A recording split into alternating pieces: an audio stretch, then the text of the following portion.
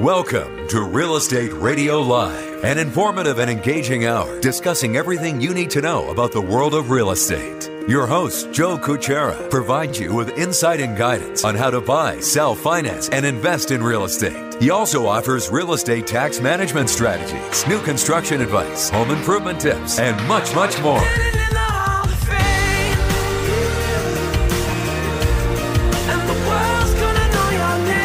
And now, to guide you around the world of real estate, here's your host and Real Estate Radio Live team leader, Joe Kuchera.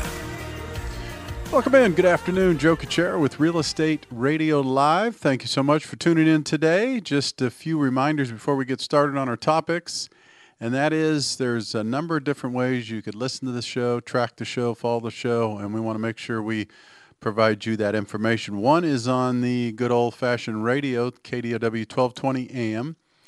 Tune in Monday through Friday from 3 to 4 Pacific Daylight Time. Again, KDOW 1220 AM. If you're out of the listening area and you're anywhere online, you could access the website, kdow.biz.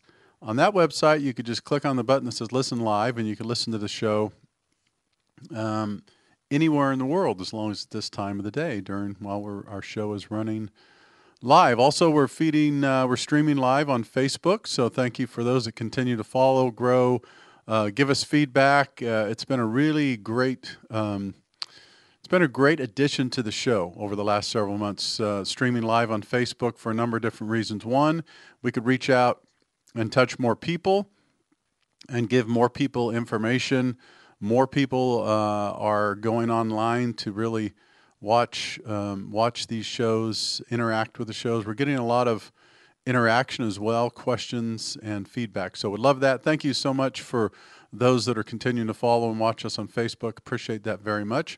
Lastly, be sure to download the podcast. That is extremely important. The reason why is because not everyone has the luxury of listening and watching this time of the day. So if you download the podcast, you don't have to worry about that. You could listen to the show anytime you want at your convenience. You can go to iTunes, Stitcher, Real Estate Radio Live. You can go all these places and just type in, if you're at iTunes, just type in Real Estate Radio Live, and you could download the podcast. You go to our website, reradiolive.com, and download the podcast there. We have a lot of exciting things coming in 2018, even though we're not even 2 weeks into 2018. Stay tuned. We have a lot of exciting announcements to make.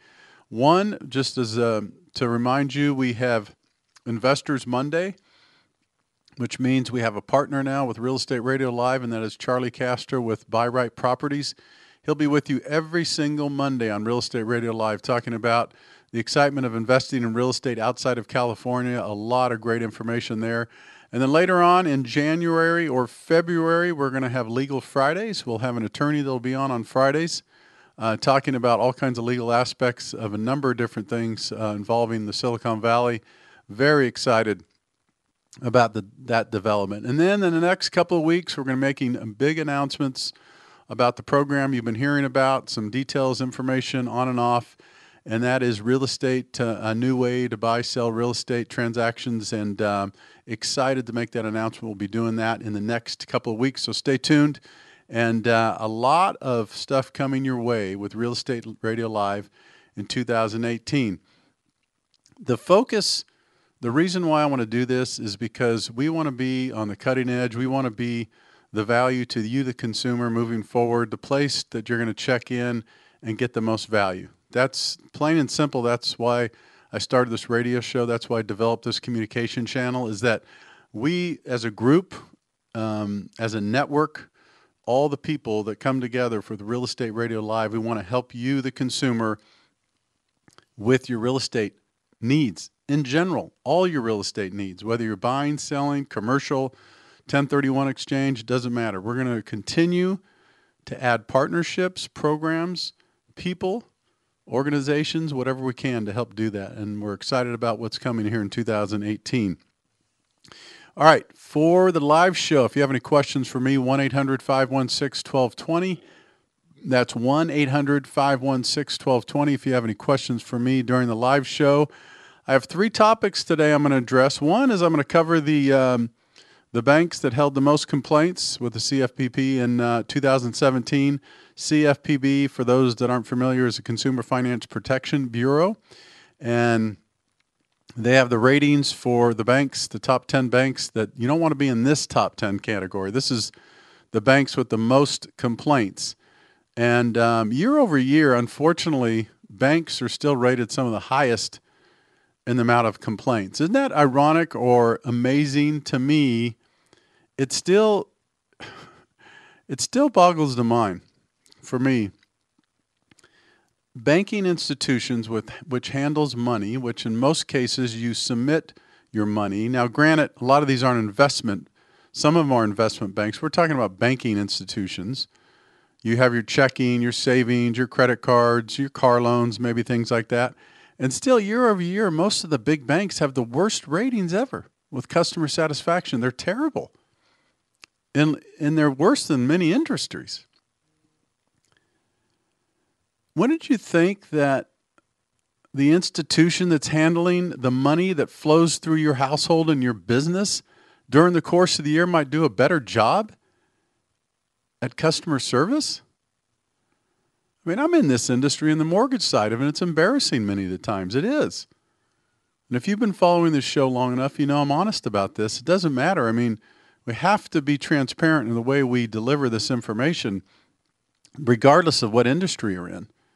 It's okay to be honest about your industry if it's a mess or you have some backlog or you have some improvements. I mean, it's reality. You're not hiding anything from the consumer. But what some people still don't realize in our business, in our industry, 94 to 95% of people start any kind of their real estate related searches online. Do you hear that? 94 to 95% of people start any type of the real estate related services online. So if you're looking to buy a house, sell a house, get a loan, anything related to real estate, almost 100% of people start that online. The reason I'm stressing that, I'm repeating it over and over, we have a more educated, informed consumer base today, ladies and gentlemen. And as an industry, in the real estate industry, the lending industry, title and escrow, all the things related to what we do, we need to wake up and do a better job at providing better services, products, technology to these people that are wiser and smarter and more educated. That's our job. Because consumers will go somewhere else. Consumers will make the decisions. They will eventually, companies will come along and give consumers what they want. Sometimes it takes a long time. Sometimes it takes longer than we all like. But eventually,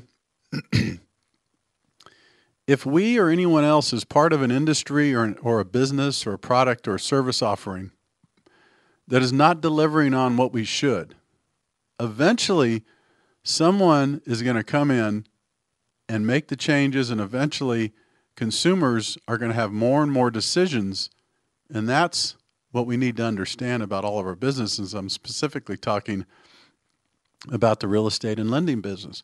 So let me jump in.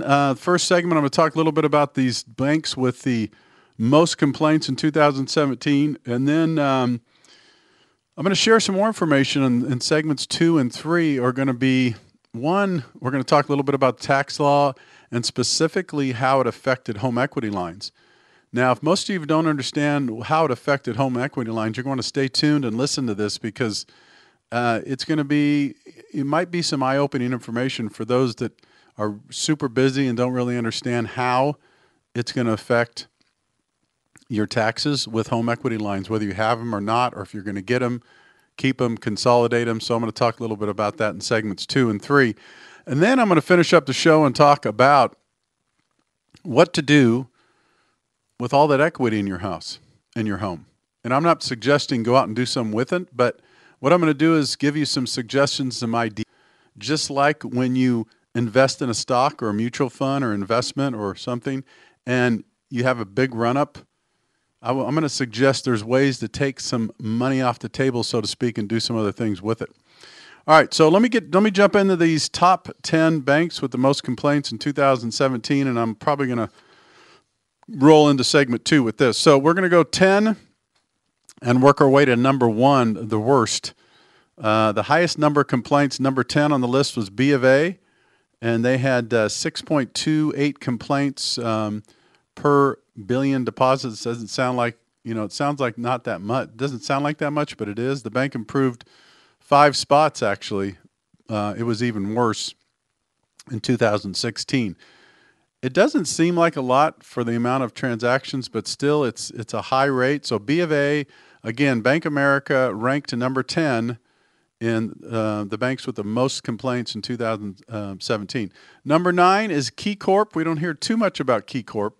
They were at 6.8%, and they were number 9 on the list. And as I go down, you don't want to be on this list, believe me. And number 8, our friends at Wells Fargo. Yes, our friends at Wells Fargo. They've had a rough couple of years, and they continue to have some rough spells and rough waters. Wells Fargo does, and they were number 8, so they're still in the top 10 in the most complaints. And I think most of us know why. They've been in the news a lot the last several years with a lot of problems over there at Wells Fargo. All right, here's what I'm going to do. I'm going to take a break. I'm going to come back. Segment 2, we're going to wrap up the top 10 banks with the most complaints in 2017. And then I'm going to talk a little bit about home equity lines, the new tax law, and how it's going to affect you. Joe Kuchera with Real Estate Radio Live. If you have any questions, 1-800-516-1220. I'll be back with you in just a couple minutes to continue the show.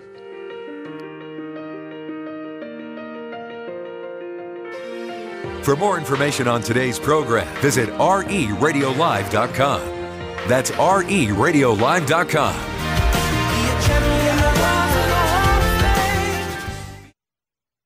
The world is changing, and so is real estate. It's changing in ways that give consumers more control with more affordable options. So what are your options? Hi, this is Joe Kuchera with Real Estate Radio Live. I've been on the air educating and informing consumers for over 7 years now. I'm excited to announce that there is now a more efficient and cost-effective way to buy and sell real estate. Our team at Real Estate Radio Live is launching a new program designed to help buyers or sellers like you in real estate, lending, and title. That's right, we'll coordinate the entire transaction for you. So you benefit by working with the same team, saving time and saving money. We'll guarantee you'll not only be working with the most qualified, hand-picked experts in real estate, lending, and title, but you will also save a significant amount of money in all 3 services as well. Act now and benefit from changing the world of real estate. Call 408-838-9060. Go to RERadiolive.com. That's RERadiolive.com. Welcome back to Real Estate Radio Live, streaming live on iHeart, TuneIn, and KDOW.biz. For more information on today's topic or guest, just visit RERadiolive.com. That's RERadiolive.com. Again, your host for Real Estate Radio Live, Joe Kuchera. Welcome back in. Thank you for joining me this afternoon. Joe Kuchera with Real Estate Radio Live, streaming live on Facebook. Thank you for those following, communicating with us during the show. Thank you for those tuning in at KDOW 1220 AM. You could check in on your radio. Those for following us live online. And lastly, if you're listening to this via podcast, thank you. Thank you all for continuing to support the show. We continue to grow leaps and bounds. We're getting thousands and thousands of more downloads each month, and that's good to see because we hope that we continue to add value and information to you, the consumer, and a place you could check in and hopefully help you make wise decisions and educate you in around real estate and the world of real estate. So let me jump back in. Top 10 I'm going through quickly of the banks with the most complaints in 2017. Real quickly for those that may not have listened or heard, I should say. In the first segment, I'll go through that quickly. Number 10, we're going to go the opposite direction here, 1 being the worst. So number 10 was B of A, Bank of America. Number 9, Key Corp. Number 8, Wells Fargo. Number 7, Comerica is number 7 on the list. Number 6 is U.S. Bank Corp. Most of you are familiar with U.S. Bank. That's a familiar name out there. Matter of fact, U.S. Bank just pulled their wholesale division. Now they're just a retail. Number 5 is Citigroup. So Citibank, most of you know about Citibank. Number 4 is Fifth Third Bank Corp. You don't hear a lot about them. I mean, I do, and if we're in this business, you probably hear about some of these, but Fifth Third Bank Corp, that's a tough one to say, especially if you had a couple of glasses of wine. But that's number 4, and number 3 is Citizens Financial Group. Again, some of these are less familiar for most people than others, unless you're in this industry. Number 2 is SunTrust. That's been around for years. We're very familiar with that bank, SunTrust. And number 1, this is interesting. So this is the bank with the absolute worst, most complaints for 2017. And it's TCF Financial Corporation. I could be wrong about this, but I think this is the lender. I'm almost sure. I'll have to double check on this. So this is the lender that does primarily second loans. We use them on a fairly regular basis, full disclosure here. When we're doing a first and second combination, that's not good to hear.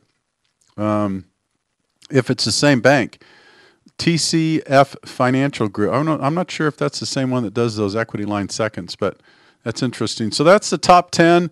You don't want to be on that top 10 because that's top 10 of the most complaints. The reason I share this, just like I share positive news, just like I share objective news, is that you have a choice. You always hear me say this. If you follow my show now for almost 8 years, hopefully those, if you're just tuning in or just checking in, stick with us.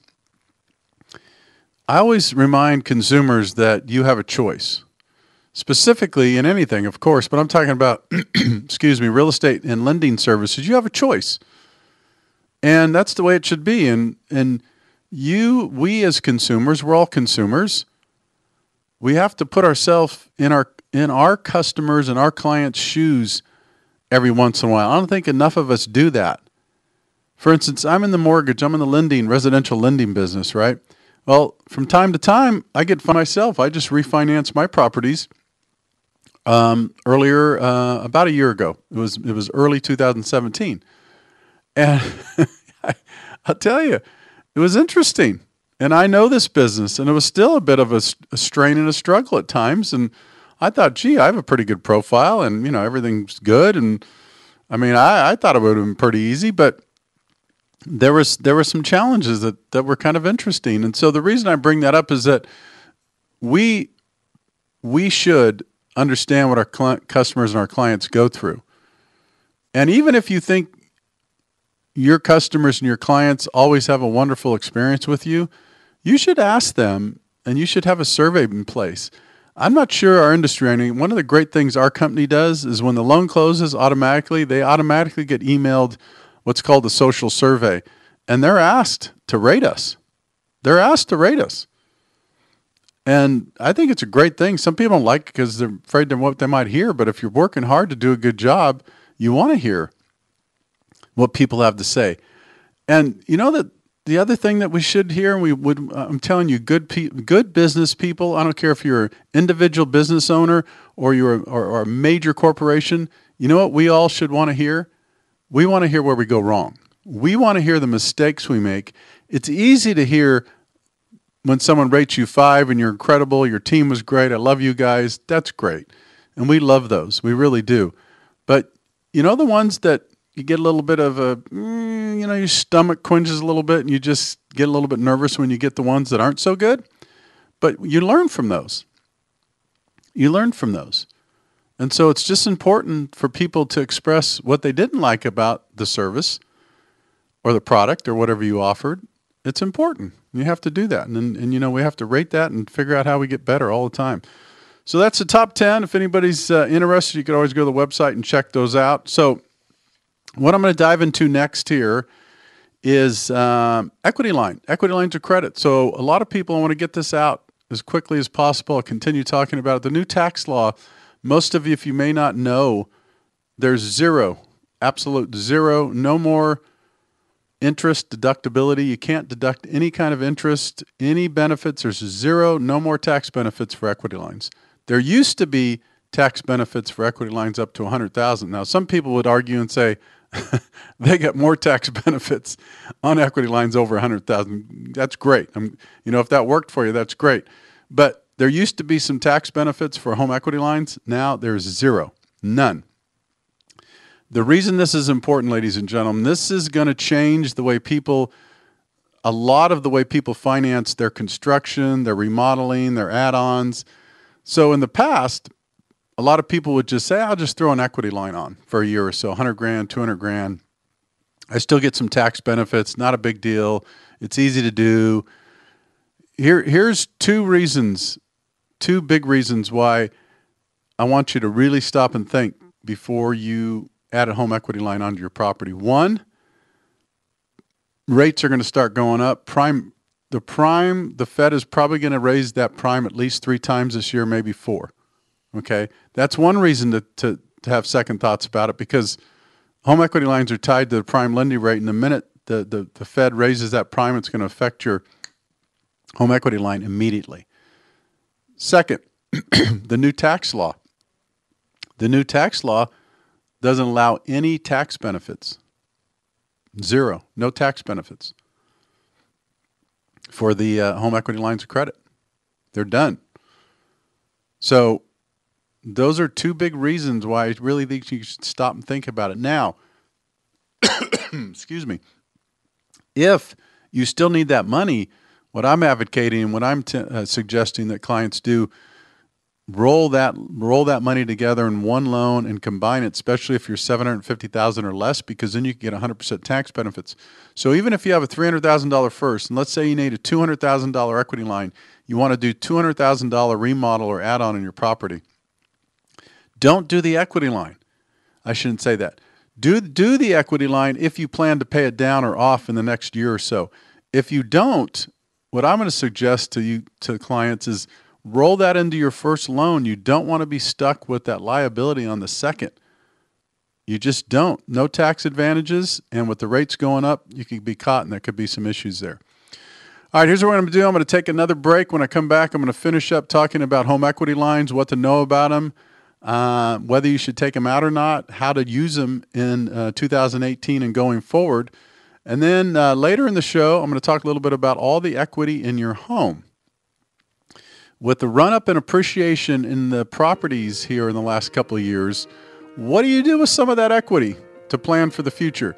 This is Joe Kuchera with Real Estate Radio Live. Stick with us on Facebook. We're streaming live. We'll be back with you on the live portion of the show in just a couple minutes. For more information on today's program, visit RERadiolive.com. That's RERadiolive.com.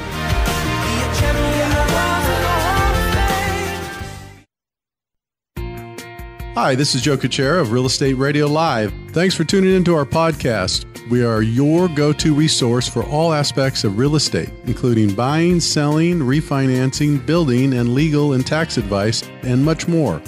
You can subscribe to Real Estate Radio Live podcast on iTunes and Stitcher to listen to an engaging discussion about anything and everything real estate. So make sure you get our app, RE Radio Live, in the iTunes store to follow the show.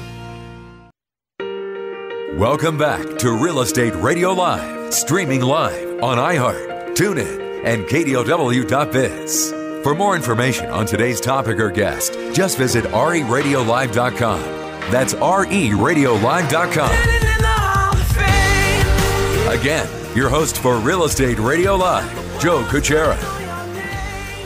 Welcome back in. Thank you for following us this afternoon, checking in with us. Joe Kuchera with Real Estate Radio Live. Thank you for sticking with us on Facebook. And thank you, as always, those tuning in on the radio at KDOW 1220 AM, those that are online. And lastly, those that download the podcast, listen to the show anytime at your convenience. Appreciate the support, as always. Today, we're talking a little bit about home equity lines and what to be aware of. Two things, again, before I, kind of quickly summarize this again before I roll into the next topic. There's absolutely no more tax benefits for home equity lines, zero. So that's something everybody needs to know. It doesn't mean, the world's caving in and you can't use them and they're not, worthy anymore, any of that kind of stuff. But you just need to understand your options and maybe what you should do instead of go opening a home equity line right away. My suggestion is this. If you're going to do a remodel, an add-on, if you need some major money that you're going to reinvest back into your home, my suggestion would be just do a cash out refinance and leave that on one loan. And again, this is the one I always get. And before you automatically say, Joe, I don't want to do that because I have such a great rate on my first. I understand everybody's got a great rate on their first. But it's not so great when you do what's called a blended rate. So even if you have this 3 3/4 or something less than 4, which is a really good rate, I understand that. But, ladies and gentlemen, you may not understand this, but even, it's kind of funny, even jumbo. So jumbo financing now is cheaper than conforming financing. Isn't that crazy? This business is nuts. Makes no sense at all sometimes. That's right. You could get a better rate on $1 million loan than you can on a loan for $300,000 or $400,000. Isn't that crazy? Absolutely nuts. Makes no sense at all. A couple of years ago, you couldn't even get close to a decent rate on a jumbo financing. The whole thing is flipped. So, one of the things I want people to understand, and if you're not working with someone in the mortgage business that understands the different loan levels and the things you could do within the loan limits, some people, believe it or not, have been in this business a long time, and they don't realize that you don't need to have a loan amount under jumbo guidelines to get jumbo financing. I want to make sure I'm clear about this. Jumbo in the Bay Area now is $679,000. So anything over $679,000 is considered jumbo, right? Okay. A lot of people don't know you don't need to have a loan amount at $679,000 or more to get jumbo pricing. And the reason I say that is jumbo pricing right now in many cases is better than conforming. So when you're talking to someone in this business that doesn't know what they're doing, and you have a $500,000 loan, and they're saying, oh, it's 4.5% for a 30-year fix. Or what? 4.5%?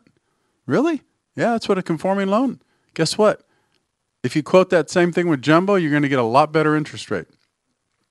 Of course, depending on your credit, loan to value, there's all those things that are involved, of course. But apples to apples, if you're matching them up, jumbo financing is better. So if you're listening to this show and you have a loan amount of really any loan amount over $450,000 or so, really, seriously, you could get better interest rates with jumbo financing. So double check on that. Back to the equity lines. The reason I'm bringing this up is that even if you have a good rate on your first, and let's say you want to take a $200,000 equity line, that $200,000 equity line, ladies and gentlemen, right now with Prime Plus is going to be in the middle 5 to high 5% range. It's going to be 5.5+% interest only. When you blend those rates, it's called blended rates. Okay, if you have an interest rate of 3 3/4 on your first and 5 3/4 on your second, and you blend those two, I'm not going to do the math right in front of me real quickly, but when I say blended rates is you take those two and you equally divide them up between. So now, when you're hung up on the interest rate on your first, keep in mind, if you're paying 5.5 or higher, 5 3/4 on your second, your combined mortgages, you don't have a great interest rate situation there. So my suggestion is be careful about automatically doing that.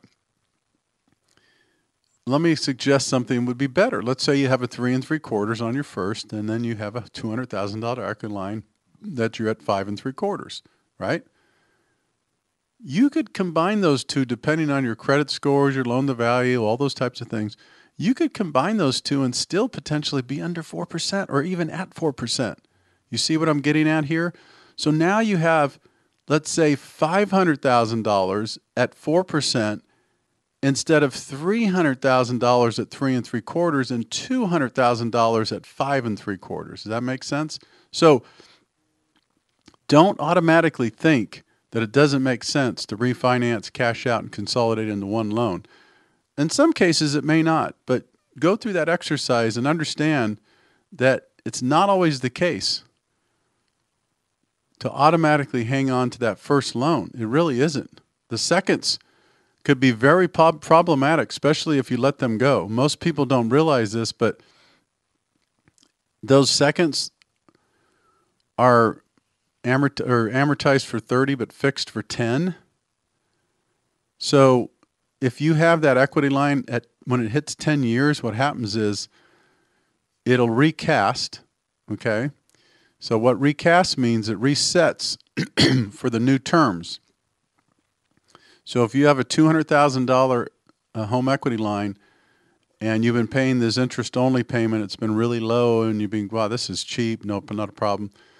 If that recasts and your payment's at, I don't know, let's just say it's at $400 a month or $500 a month, that has a potential to triple. That's right, triple and maybe quadruple depending on your terms. Because what it does is when it recasts, instead of being amortized for 30 because you've already ran it out 10 years, it's going to recast and reamortize for a 20-year fixed, okay? And that's the first hit. The second hit that comes, and it's shocking, that takes people's breath away, is it not only reamortized for 20 years, but the interest only goes away. It goes to a principal and interest. So your payment could go up 3 or 4 times what you're paying now. And so these are things you have to be careful with on the home equity line in a second. So I would encourage you going forward, if you need a home equity line, give me a call. I'm happy to walk you through it. We could run some scenarios. We could do the blended rates. We could do all this stuff. But I suggest that you really think hard about adding a home equity line unless you're going to do something with it in the next couple of years. And what I mean by that is either pay it off, pay it down, or consolidate into your first. So if you're out shopping right now, and as I summarize and kind of finish up this segment, if you're leaning in the home equity line, no more tax benefits. And I would strongly consider that you do a cash out refinance and roll it all into one loan instead of do a home equity line of credit. That would be my recommendation for most people. I'm not saying it's for everyone, but for most people, you're going to be better off doing a cash out refinance, taking that money in hand and locking that long-term rate in for the entire amount instead of exposing yourself on the second, because that interest rate's going to continue going up as the prime lending rate gets raised as well. So something to think about, something to consider. If you have a home equity line already and you're kind of grandfathered in, you still get some small benefits, so keep that in mind too. I believe it's still the $100 if you were grandfathered in, if you had that prior to. But remember, the second thing is when you're consolidating the first and seconds, keep in mind that the maximum tax interest, deductible interest on your primary residence now is $750,000 instead of $1 million the way it was prior to. So keep those things in mind as well going forward. All right, what we're going to do is take a break here, and we're going to come back. I'm going to finish up and talk a little bit about all that equity that you've got in your home the last couple of years. What do you do with it? Do you sit on it?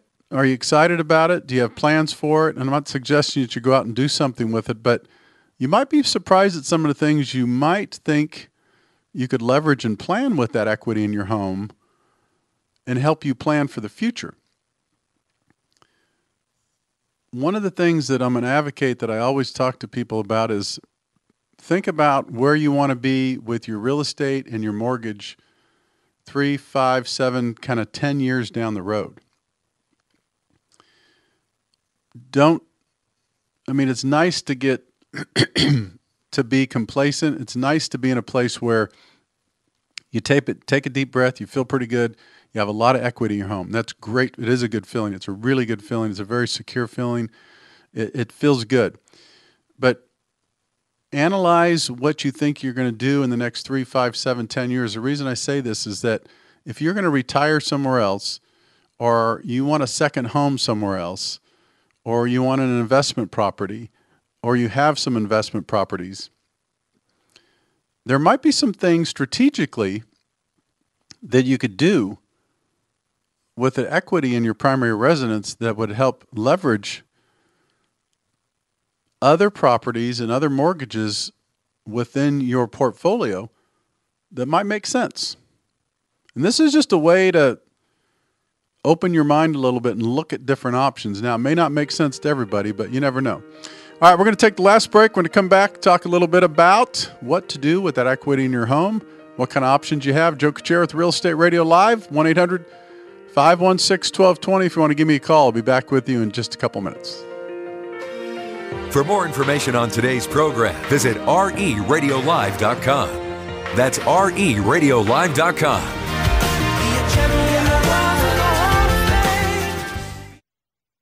The world is changing, and so is real estate. It's changing in ways that give consumers more control with more affordable options.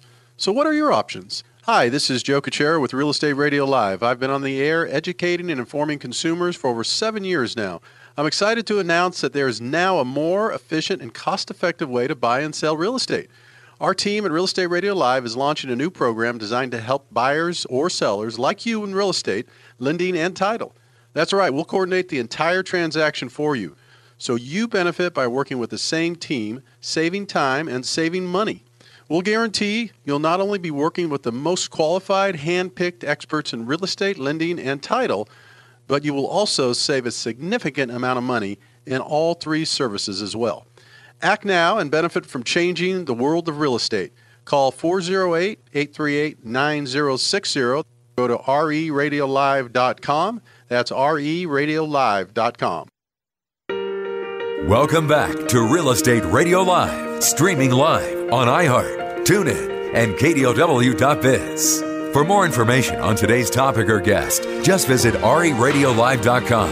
That's reradiolive.com. Again, your host for Real Estate Radio Live, Joe Kuchera.